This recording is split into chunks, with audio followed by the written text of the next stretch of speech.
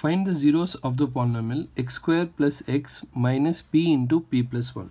So to find the zeros of the polynomial, take the polynomial x square plus x minus p into p plus 1.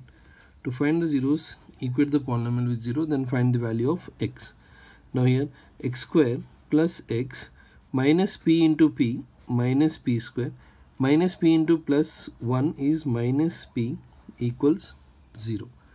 Now write square terms together like x square minus p square plus x minus p equals 0.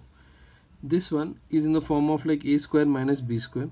So a square minus b square is a plus b into a minus b. So this x square minus p square I can write as x plus p into x minus p plus, in these two terms if we take one common, x minus p equals 0. Now if you'll see these two terms, this one and this one, in this we can take x minus p common. So if we'll take x minus p common, here you'll be left with x plus p and here plus 1 equals 0.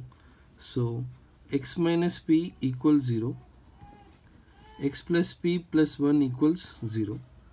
So x equals p, x equals here if we transpose plus p, it will become minus p, plus 1 will become minus 1. So the two zeros are p and minus p minus 1.